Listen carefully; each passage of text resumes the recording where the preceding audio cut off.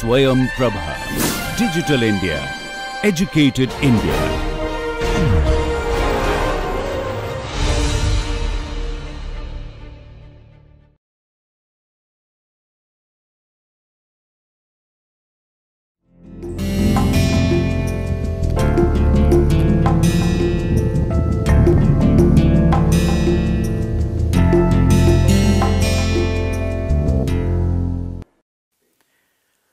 Good morning, good afternoon, good evening my dear friends.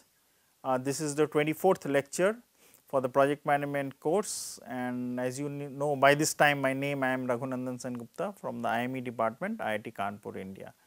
So, in the 23rd lecture we wrapped up the concept of considering the criticality index. So, this was basically the concept where if you keep simulating a job, considering that you want to find out what are the set of activities which makes the critical path. So, the number of times a particular job comes up in those simulation divided by the total number of simulations which you have done, or total number of such instances of experiment you may have done. So, that ratio is basically the critical index, and if you remember I did mention that you will rank them from the highest to the lowest, take the source sets of activities or jobs which have got the highest criticality index, but remembering the fact that they make a sequence of events which add up and basically start from the source which is job number 1 or the node 1 and end on to the last job which is the nth one or the sink, such that you are able to complete and have a feel that how the work progresses. Now, also if you remember I did mention that due date is also important to consider, that how we will consider the concept of due date along with the expected time for the set of all the activities which makes the critical path, and how the variance can also be considered in order to find out that what is the percentage of completion of any particular job, considering T which is the expected time and D which is the due date are coming into the picture. And I also mentioned in the last class and also beforehand that central limit theorem would be used irrespective of the fact that whatever the distribution for PERT were considered. So, we will basically have the graph considering the central limit theorem to be true is this normal distribution, where the central line if you see it is T. So, T is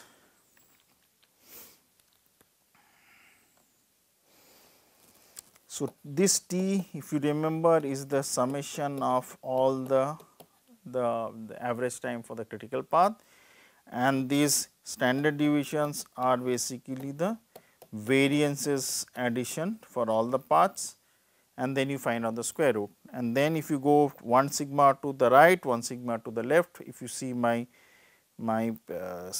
this pointer is hovering about on the right hand side, this is 1 sigma, onto the left is the 1 sigma onto the left.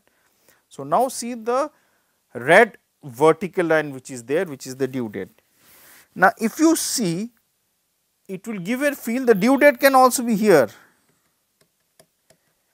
So, the due date can be also here, but whatever concept I am going to mention just now would be true for both the fact whether the due date D vertical line is onto the right or the left, what they would have different conceptual consequence that how you analyze the problem.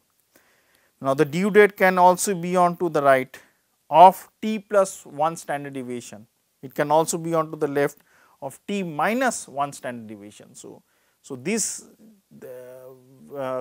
this idea of where the due date is does not matter if you are able to analyze the problem in its true perspective from the practical sense. So, this is what I will now discuss very briefly in the 289th slide. So, now it sends the chance of completion of a project within the due date. So, due date is D. Given the due date say D, we wish or we may wish to calculate how probable on the probabilistic sense, on a non-deterministic sense, is it that the project will be completed within that due date, which is what we need to find out is this. This is very important. So, what we need to find out is PR, PR is probability which is P here, it does not matter. So, we want to find out x is the random variable which denotes the overall distribution of the time for the overall projects, for which the expected value is known to you, which is t, as mentioned in the normal distribution, as shown in the normal distribution, and the standard deviations was SD in the bracket t. So, my main concern is this: I want to find out what is the probability alpha, because if alpha is very high, it means that I am able to finish on an average the job before the due date on a very high probability note, which would mean two things: that I do not incur extra cost, very simply mentioned here, because I am considering cost can come due to more overtime given if the job duration increases more than the due date, because I want to assign more and more people in order to finish it, or I want to assign more work to the same set of people, giving them overtime. It may also mean that I have to resources extra some machinery, extra some land, consider land I utilize. It can be trying to utilize some extra help from other organizations, from vendors. So, these are very simple points which I mentioned. The other important fact which may be negative is that if I am the vendor and I need to supply and deliver to the government of India a road, considering the road connects the city of Bhopal and Indore. Now, if I am able to finish that work within the due date of consider 3 months, then obviously I do not pay any penalty. But if I deliver the overall project after the due date, then obviously as per the clause, as per the contract, I may have to pay some penalty. So, you may be asking that if that is the case, if I am able to deliver the job before that due date, obviously I should get some benefit also. So, those can also be brought into the picture, considering the overall contract, how it is signed.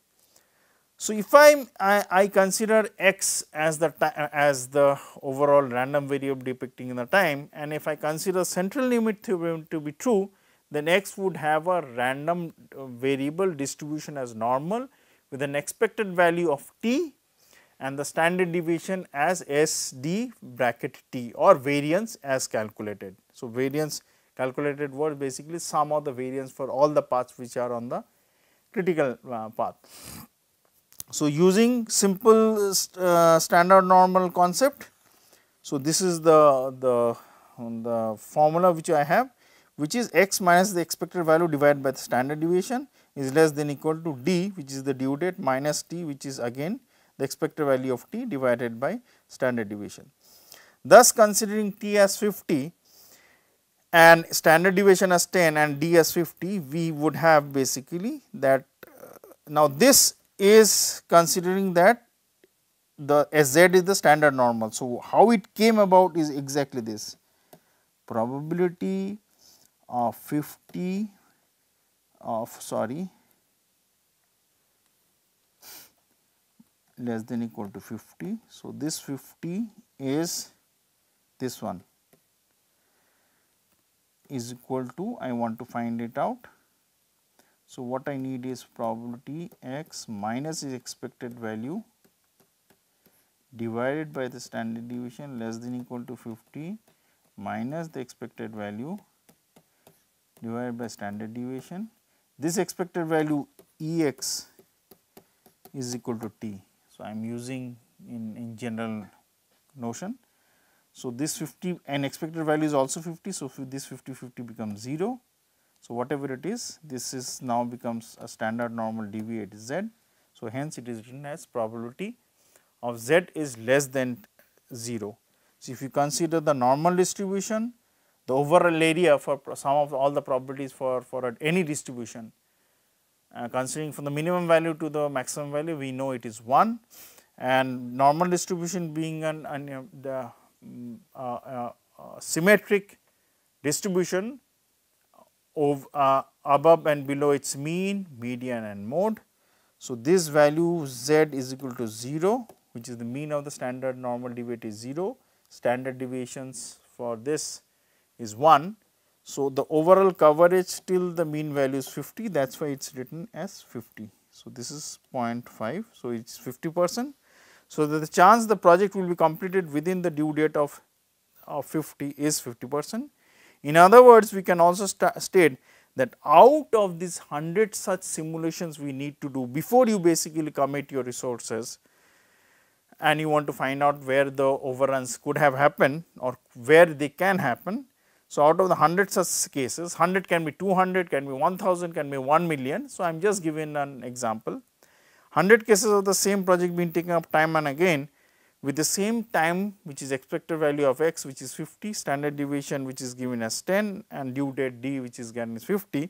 We will have 50 cases where the jobs will be finished within the due date, and 50 per chance of 50 such cases the job would not be done by the due date. We can also find the chance in probability that the job would be completed within certain due dates which are given by two values d1 and d2.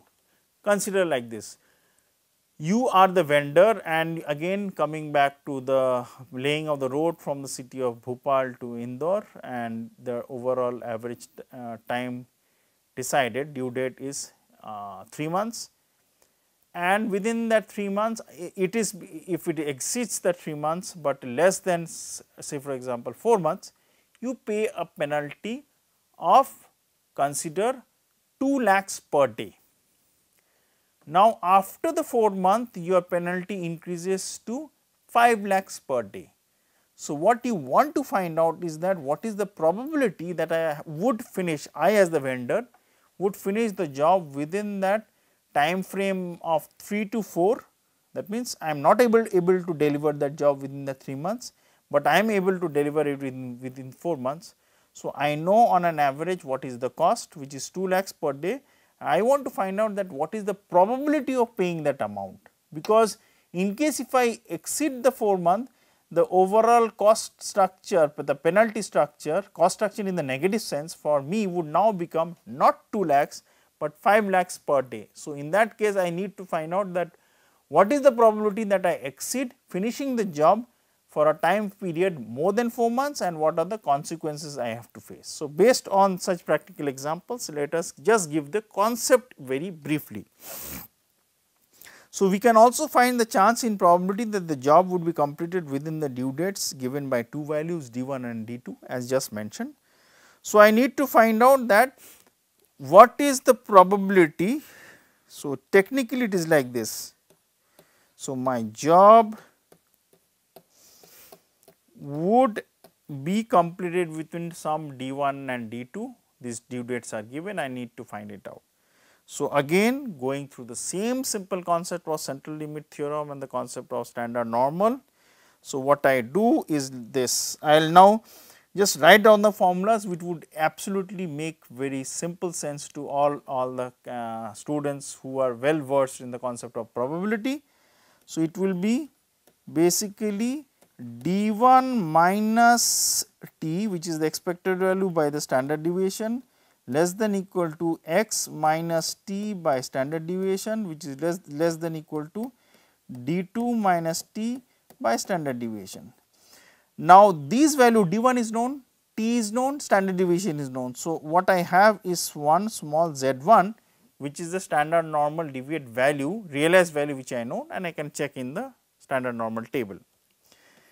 Here also d2 is known, t is known, and standard deviation is known. From there I find out z2. So, this value which is x minus t by standard deviation is basically the standard normal deviate z. So, I basically check, given d1 and d2 and t and standard deviation, I check the small z1 values, small z2 values, find out what is the overall probability such that I will be able to finish that job within that stipulated time of d1 and d2. So, if I go back to the graph, this is becoming a little bit cluttered, but please bear with me. So, what I actually have is this graph, this t, and these are d1 and d2. So, based on that I have this formula which I have given here. So, if I highlight, what I need to find out is that what is the probability inside the region as shown between D1 and D2. Based on that, I can find out that what is the probability that I am able to deliver, because based on that I will basically recalculate my overall budget and take a decision whether I can delay or whether it is best to finish off that job before the D2 period using some extra man, material, giving overtime, trying to take help of other vendors, trying to pay them extra amount of money, such that I am able to overcome the overall loss which I may face if I do not utilize these extra resources of man, material and other things, such that in that case the overall time taken to finish the overall project now is more than D2, because if it is more than D2, what happens is that it will go into this region, where if I mentioned in the example that trying to finish up the road connecting two different cities in India, the overall cost is now 5 lakhs per day. So, if it is exceeds 4 months, which is D2, then the overall cost I have to bear is very high, with respect to the fact that if I am able to deliver before that time period of 4 months, then my overall cost to be paid by me per day is 2 lakhs, such that I am able to offset that utilizing extra amount of man materials, such that my overall cost budgeting remains under control. So, I am sorry for cluttering this 289 slide, but I am sure you would have understood the two important concepts. One is what is the probability of finishing within that deadline or D, and what is the probability of trying to finish up certain percentage of the job between two deadlines D1, D2, such that I am able to recalculate my overall cost structure for the project. So, the penalty structure for the project can be, say for example, as follows, that if you finish less than 6. So, coming back to the exact example which I finished in the 289 slide between D1 and D2, the deadlines and the due dates. So, if you are able to finish only 60% completion of the jobs, you pay a penalty of 15 lakhs. So, exactly there is a fixed penalty. In that case, what I mentioned, it was 2 lakhs per day. Between 61 and 69% is complete, you pay a penalty of 6 lakhs. Between 70 to 79, you pay a penalty of 4 lakhs. If between 80 to 89 is complete, you pay a penalty of 2 lakhs, and between 90 to 99% complete, you pay a penalty of 1 lakh, which means more complete, less the penalty. So, we could also have added, if you see this slide, a 6th, 7th point accordingly, that if you are able to finish it before the deadline, obviously you do not incur a loss or do not basically pay a penalty, but it would be a negative of a penalty, in the sense you gain some from the actual customer to whom you are supplying that project, or to the government of India, consider you have signed a contract, that you get some benefit. So, the chance of the completing the project, whatever it is there, now this is percentage completions are given on a penalty on a linear scale or a step 5 function, which means that if percentage completed is, say for example, between 91 to 99%, the cost is, I am not giving the values which are written, I am just giving the some arbit variables. So, this is x. So, you would basically pay an amount of x. If it is less than 91 and say for example greater than 85, so these quantums which are taking percentage complete are just arbitrarily, they can be equally dispersed or not, depending on how we have framed a problem or what information which you have. This would be higher, say for example it is 2x, and in this case if it is less than 85% complete, it can be say for example 4x. So, this x, 2x, 4x are again arbitrarily. So, what is important to note is that in this region between 85 to 91, or in this region from 91 to 99, the cost overshooting remains fixed. That means, if you are able to finish that particular percentage of work, either it is 91.5% complete or 98.9% complete, you basically pay a fixed amount. But it may so happen that this fixed amount may not be true in some of the contracts, where they would try to basically find out that what is the overall percentage you have finished and based on the percentage change it may be a nonlinear function. It can also be a fact that depending on the percentage they may also be like, they means the customer to whom you are supplying the project, they would also like to know that what is the number of days which are left to finish the project. Based on that the cost structure for the penalty may be calculated. Or it may so happen that percentage wise is important, but they may like to look into the fact that what are the critical jobs which are finished. So, if the critical jobs are finished, then they are rest assured that the job would definitely be completed within a certain deadline, new deadline of D3, D4, whatever it is. So, if those critical jobs are finished, then your total penalty structure which you as the vendor are going to face would be much less in case if those critical jobs in that critical path are not finished. So, there can be different scenarios by way of which the overall cost structures can be calculated, based on which the overall cost for the projects can be calculated. A penalty structure need not be a stepwise function, as I just mentioned.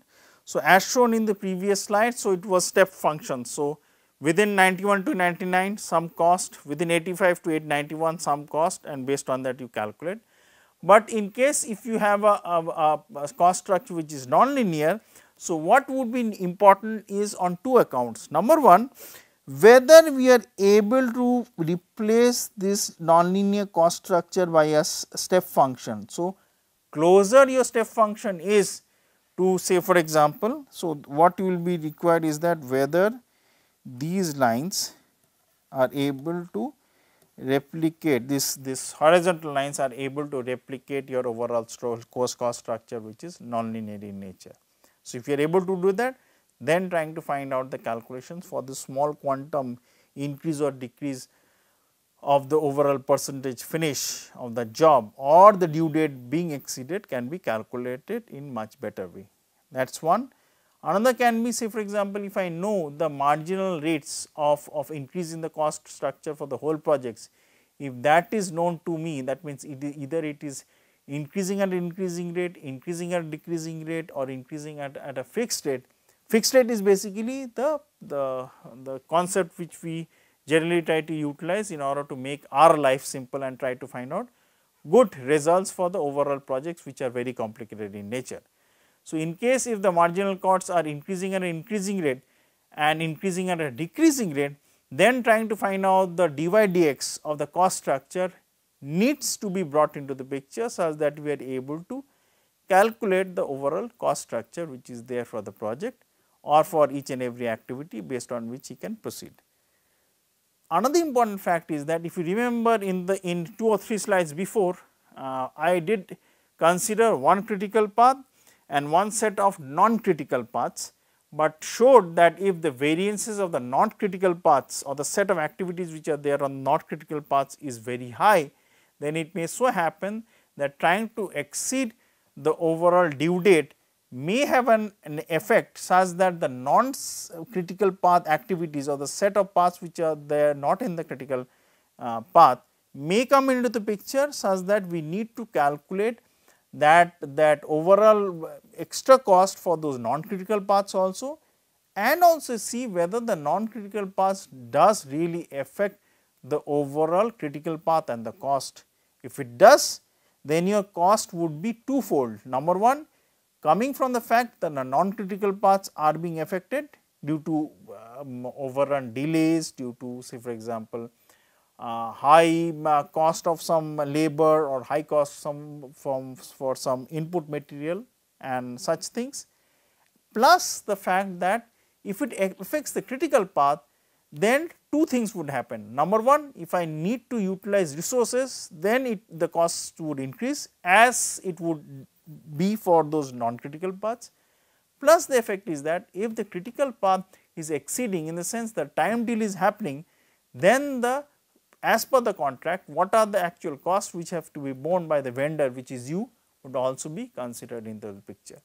And then the critical index may change, because if the variations are happening in such a way due to external factors are happening in such way that it may affect the overall working of the projects based on which you want to do your scheduling for the set of activities which are there in front of you. So, now I will just consider very simply the concept of the project's life cycle and how it affects the overall planning of the project, and cost would basically come into the picture as a sub part of the overall project life cycle and how it is considered. So, if I consider the concept of time along the x axis and the concept of cumulative cost or the cost along the y axis, generally the project overall development and how it happens is like this, as shown in the 293rd slide. In the initial stage, you basically conceptualize, try to find out what is the effect of the project and how it should be taken into consideration. Then you go into the planning stage, and obviously as you proceed from the concept, which is the leftmost bar or the vertical line which you have, then you go to the planning stage. Then slowly the overall cumulative cost increases. Now, cost increase may not be linear in shape, it has to be basically non-linear in shape. And then we go into the execution phase. There would be fixed cost, there would be sunk cost, there would be variable cost, there would be marketing cost, there would be cost related to man, to labor, to design, to intellectual property rights, and all these things have to be taken into consideration.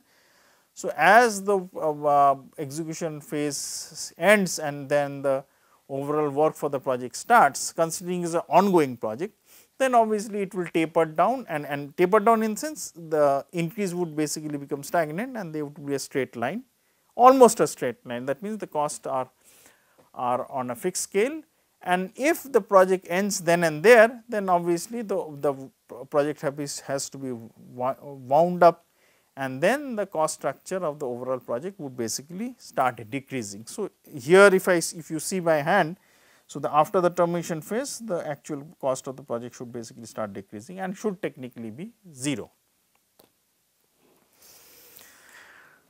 So, if I consider the cost structure considering the introduction, the growth, the maturity and the stagnation and the decline of the project, then again you will see the overall characteristics of the curve is exactly similar what you saw in the 293rd slide. So, here the cost structure on the left hand side or the y axis is the cost, there it was the cumulative cost. So, they are generally almost the same. So, it is total cost, cumulative cost, whatever it is. So, here also it starts slowly and then exponentially rises, then at stagnation and the decline phase it starts decreasing. So, the project life cycle basically consists of, I will come to the project life cycle in detail with one or two simple ideas and readings to be done. So, project life cycle basically comes through the conceptualization of the project, the planning which needs to be done, the execution part and the termination of the project. So, basically if you have a big project which is one time, like building a bridge, building a factory, or trying to basically rig the oil and in either in Gujarat basin or in North Sea or in say for example in Assam, or you want to build a tank consider for the Indian army, or you want to basically start off a school. It can be one as a standalone project or it can be a continuous project. So, they can be execution phase, how you execute it, and then once the work is done, considering the overall the benefit of the project from the project point of view, from the organization point of view, from the social point of view, you will basically terminate the project and see how the overall cost structure, the benefit of the project has accrued to the society as such.